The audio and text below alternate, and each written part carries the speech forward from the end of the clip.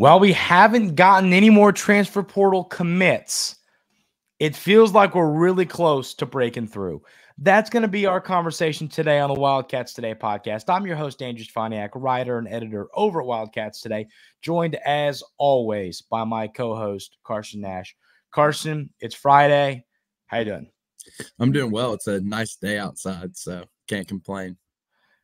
Yeah, it is. I have yet to step outside of the house. I wouldn't know, but I'm going to – no, that's not true. I walk the dogs, but I'll take your word for it. I did walk the dogs. But getting straight into this, a handful of talented players are going to be on campus this weekend for visits. Now, yes, you haven't had any commits since Amari Williams committed whenever that was, Sunday, 5-6 days ago, whatever it was. You haven't had any commits, but we are seeing visitors, a ton of visitors coming up. I think we'll talk about the Otega Oweh kid from Oklahoma. He isn't in town this weekend. He was in town yesterday. And then I think the rest of the names we're going to discuss are in town this weekend. But, I mean, we're going to run through some names, and Carson and I are going to give you our thoughts on these players, give you our thoughts when it comes to chances. But there's going to be some talented players on campus this weekend, talented players on campus this week. So we're going to run through all of it. And then Osabor's visit is coming up here in a few days as well. So let's get right into it with Otega Oweh from Oklahoma. Carson, what are your thoughts on this kid? How do you feel about him? Yeah, I like him. He's a really good defender, which I like, because a bunch of the players we've been recruiting as of late haven't always been the best defenders. They're more of an offensive weapon, but this kid is a lockdown defender, and I'm pretty sure he's only either he finished up his sophomore season or he is a sophomore. He's listed as a sophomore, so unless he redshirted, he'll come in with 2 years eligibility. Yeah, so 2 years. Well, but 2 years of eligibility is huge there, so you have the chance to keep him another year too. So yeah, it's not a really winning like win. that. Yeah. So he averaged 11.4 points per contest last year, 3.8 rebounds, 1 assist. He also shot about 50% from the field, which for a guard is impressive. He picked up a crystal ball yesterday from Really? UK too. For UK Yeah, too. and then he well, we're going to talk about another crystal ball. We'll get to that later. But he shot 37.7% from three. I love a dude like that. Just 3 and D. He's clearly not out there to assist. He's out there 3 and D. And you got to have guys like this. He doesn't strike me as a guy who, if Kentucky gets some of these players we anticipate them getting, will be a starter. But he's going to be a legitimate quality guy off the bench who can give you multiple years of eligibility, multiple years of great play. So the only thing that I would like to see cleaned up is his free throws during the 22-23 season and 23-24 season. He shot 65% 2 years ago and 64.3% last year. Got to clean that up a little bit as a guard. Need you more at the 75 range. But aside from that, I like everything else I see. And he's not a little guard. He's a big dude, 6'5", 215. That'll play. I mean, he can guard. He can defend at the high level, and he can score a little bit. I mean, that's good. That means he can guard 1 through 3. So that's big. Yeah. 11.4 points per game. You got to remember, this isn't the NBA. That's in college. For a role player, you'll take 11.4 points per game all day. I mean, Reed Shepherd only averaged 12.5. Like, you got to put that in perspective. A lot of people hear, well, 11.4. He was also at an Oklahoma team that at one point was really good. So he's a kid I'm excited about. Carson, how do you feel like chances there? What are your thoughts? Crystal ball, you feeling good that we got one? I think I feel pretty good about it, especially coming off the visit yesterday. Hopefully we hear something soon on him, honestly. Yeah. I would hope so. A commit, the snowball effect is real. I would love to see a commit come in because I'm telling you, it snowballs. It does. People want to – that's kind of how it happens. So I think you need one guy to pop, and then I think you're going to – like, I have a feeling when Kentucky gets a commit, you're going to see like 6 in a weekend. Like, it's going to be like bam, bam, bam, bam. Carson, we're going to be busy as heck when that happens. But – so let's get into this next kid, a kid who we watched tape on him, and I watched tape. The name didn't sound familiar when we talked about him last week, but then I remember, oh yeah, I watched tape on this kid. He's a menace. Andrew Carr from Wake Forest. I love this kid's tape. I think he's one of the most criminally underrated players in the portal. He is not being talked about enough. So what are your thoughts on him? Yeah, I finally got the chance to sit down and kind of watch some of his film. He looks really good. He can stretch you out because he's a good 3-point shooter. He's good at passing. He's efficient, and he's really good at post play. Like we didn't see that much last year. None of our guys really could back you down and hit a hook shot over you. But I really like that. You have to have that threat. Look at the best two teams last year, Purdue and UConn. What did they have? They had post play. So you got to have a guy like that. Yeah. 6'10", 220 pounds, averaged 13.5 points per game for the Demon Deacons, which is a pretty cool name. 6.8 boards, 1.5 assists, and he did shoot 37.1% from deep and 78.1% from the charity stripe. But you take that from a big man all day long. Sounds like he'll be on campus this weekend. Another kid I'm really excited about. I like him. I think he's the perfect 5 to back up Amari Williams. Although Williams can stretch it out a little bit. But I have, if we get Osabor and Williams is going to play the 5 and Osabor will play the 4. And I like Carr to back up Williams. I think that'll quickly become one of the better front courts center duos in the SEC. Yeah. So the next guy is Deivon Smith from Utah. I like this kid. Probably, we're going to talk about Aidan Mahaney a little bit, whom we talked about him the other day. Him and Mahaney I like equally. I like this kid a ton. Carson, what are your thoughts on him? I know you feel the same. Yeah, I love this kid. And he's listed at 6 foot, so you might be like, oh, he's an undersized guard. Go watch this tape. Yeah. He does not play undersized. He the first dunk highlight was just a hammer. Yeah. Yeah. And so he's also, as much as he is athletic and really great at offense, he's very efficient. And he had, I think, either 5 or 6 triple doubles last year, which is absolutely absurd for a 6-foot guard in one season. 6-foot guard. Yeah. And we're talking about the Pac-12 here. We're not talking about, he's not playing for Stonehill. I mean, this is the Pac-12. Not saying it's the best basketball conference in the world because it's not, but still, it's quality. They got good teams. Yeah. Yeah. So 13.3 points per ball game for Smith, 6.3 rebounds per game. Would that have led Kentucky? It would be close. Check on that. But it would be close. So I'm going to check on that here in a second. 6.3 rebounds per game, 7.1 assists, shot 46.7% from the field, like you said, efficient, 40.8% from 3. I read this stat line and just salivated. I was like, this guy is made for Mark Pope. He's efficient. He's physical. He's a grinder. He can shoot the ball. He can find teammates for open looks. 7.1 assists, I believe, is like a top 10 assists per game in college hoops. So this kid, don't miss on this kid. I will throw a fit on this show. And I will say, I really like our chances with this guy. Yeah. From what I've been hearing. All right, let's see if this will be hilarious. Would he have? I don't think so. Trey averaged 7.2. I thought Trey averaged around it, but still, I mean, would he have been second? 6'9" to 6 foot. I mean, it's a big difference right there. Well, do the math on this. We had 3 7-footers on last year's roster, and they averaged 4.8 rebounds, 3.3 rebounds, and 3.3 rebounds. This dude is 6 foot tall and averaged 6.3 rebounds. So there you go. And listen, and as much as we're joking, that shows he has heart. Heart, yes, no question. And we're not talking about Joey. But, I mean, the reality here is heart, yes, that's true. But my goodness, having a guard who's not afraid to get in there and get a board, there's times where that can really help a team. I love it. So the next kid is the son of the NBA legend. It was Peja, right? Was that Peja? That was Peja Stojakovic. So Andrej Stojakovic. What are your thoughts on this kid? I don't know if I'm as sold on this as you. Let's have this conversation. I'm more of the thing. I think he's a project. I think he's a project, but you can see the upside. So in my opinion, I think if you're taking a project knowing he'll be here for 2 years, 3 years, then you do it, in my opinion, because he has a lot of upside. Look, his dad was phenomenal in the NBA. So the skills there, the genes are there. So I'm fine with this as long as it's a project piece and he can come off the bench and play maybe 6 minutes a game, 5 minutes a game. I bet you'd end up being more than that, but I like it though. I mean, I'll tell you this. Well, first of all, 6'7", 190 pounds, and he can play. He's not obviously a point guard, but I think he can play the 2. I'd say he's more of a wing. He's a stretch 2 wing kind of player, but he's there to shoot. He is here to shoot. He's like me at the YMCA. I'm here to shoot, and that is it.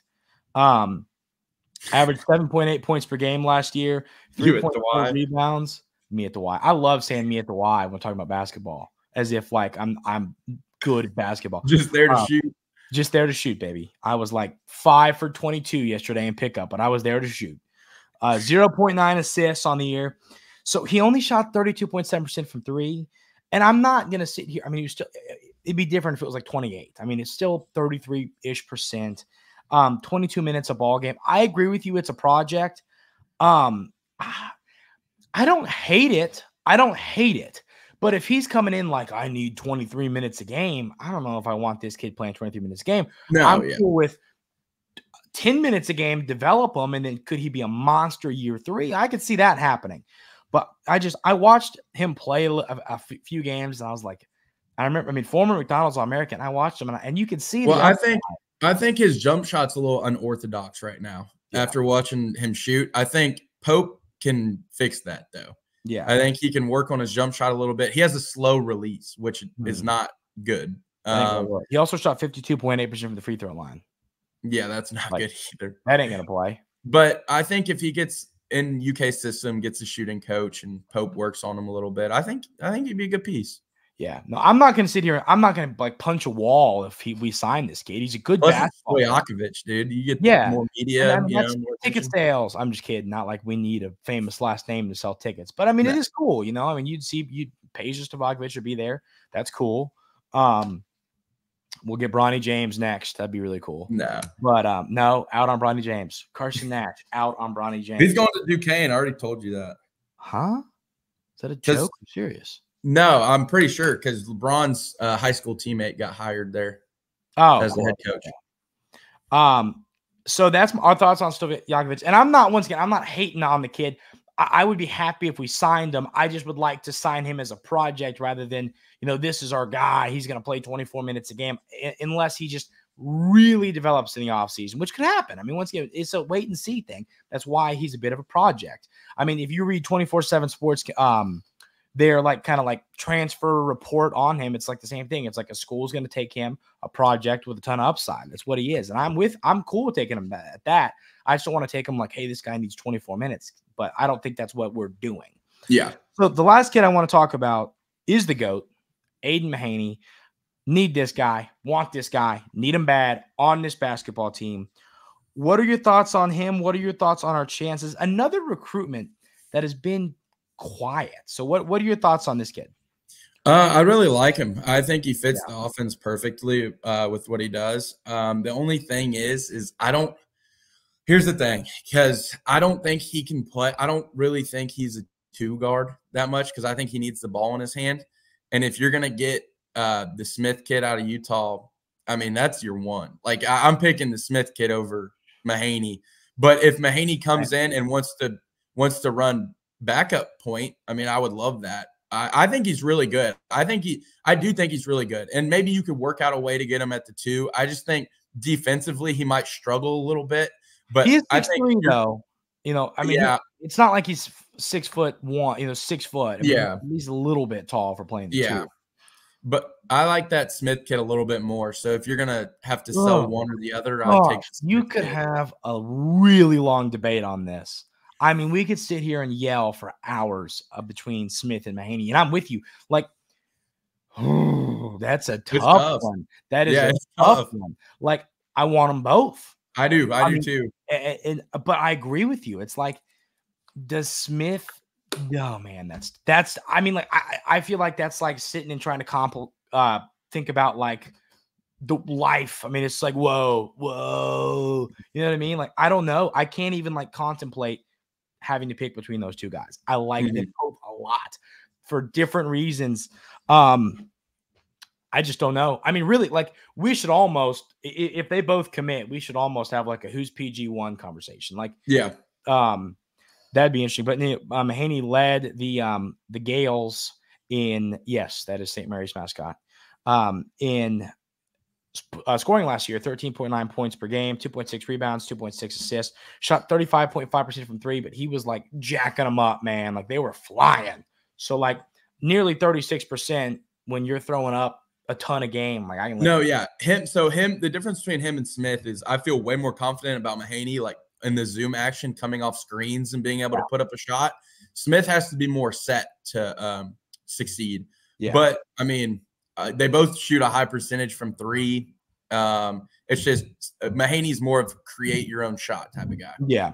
So last conversation. What happened with Richie Sanders? I don't. And once again, we sit here. I did the hashtag lock emoji. I mean, we did it. We did it. And I'll tell you this, like, I've never seen so many people say that kid's a lock, and then he goes back. I'll be honest with you. I had the article pre-written. Like, I'm talking. Like, I have no idea what happened there. I mean, Carson, what happened? What are your thoughts? My thoughts. Well, first off, I'm a little upset, and I'm not saying it as in like you can find his production in the transfer portal. I just don't think you can find that kid's heart in the transfer portal. That's the thing, and I still kind of want to watch him play this year because he still gets me excited. Like I still like him a lot. Like he's an awesome guy. But I think part of it could be the fact that he does have a wife, and they would have to both move out here. You know, it's a little more mature situation than most of these kids are going through. So they really probably had to sit down and take time and be like, do we really want to completely change our lives? You know, like just move. So it's a harder decision than most people would think. But you know, good luck to Richie Saunders. I still support the kid, dude. I love hearing him talk. He's a great kid. He's super high motor. He's super fun to watch. So I'll still be rooting for him.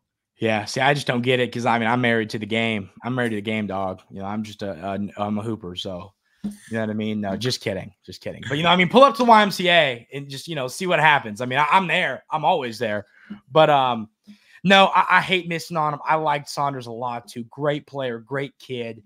You know, he seemed happy at BYU. He loves his coach, but it seems like BYU is where he wants to be. Good for him, man. Stay home. Go have fun. Play ball. I'm good for him. Good kid. And at BYU, he probably is going to get starter minutes this year because he's been progressively getting better and better. Yeah. So I don't know if he would have found those minutes here. Yeah. So no bad blood between us, between Kentucky fans and Saunders. Heck no, dude. I love that kid. He's awesome. Yeah. Great dude. So rooting for him. Well, before we call today, really want to thank everybody. I mean, you all are just awesome. We went from like 722 subscribers to 828 subscribers in one episode. I mean, you all, I can't even put into words. Amazing. We appreciate it. You know, the road to 1,000, baby. We're rocking and rolling. We couldn't do it without you all. You know, there's some podcasts that I see of people I know talking about different things. And there was one podcast I know that buddies do, not buddies, you know, these are like media buddies. And they're not going to listen to this and to think I'm crapping on them, but like they've been doing it for like 2 years and they've got like 750 subscribers. And I'm like, we've been doing this for like 3 months. The point is we really, really appreciate your all support. Really. We couldn't do this without you all listening, liking, commenting. We really love it. We love doing this. We love bringing it to y'all. And we appreciate that y'all are helping us out by hitting those buttons. So if you haven't already, hit that subscribe button. We're so close to 1,000. We really appreciate it. Hope everybody has an outstanding weekend. Have a great I got one thing. Give me one thing. Say something. Here's the question of the day, and I want to see the comments responding. I want you to give Mark Pope a grade so far. Okay. Whatever letter grade you think he deserves, leave it in the comments. I'll pin that, and I'll pin it in the YouTube comments, and you can leave your thoughts underneath it. And we'll do it again after the portal's over. That's a good idea. That's a fun debate. Everybody have a great weekend. Appreciate you being here. Once again, if you haven't hit that subscribe button, hit it, thumbs up, turn on those notifications. Really appreciate y'all being here. Everybody have an absolutely lit weekend, and we will see you next time.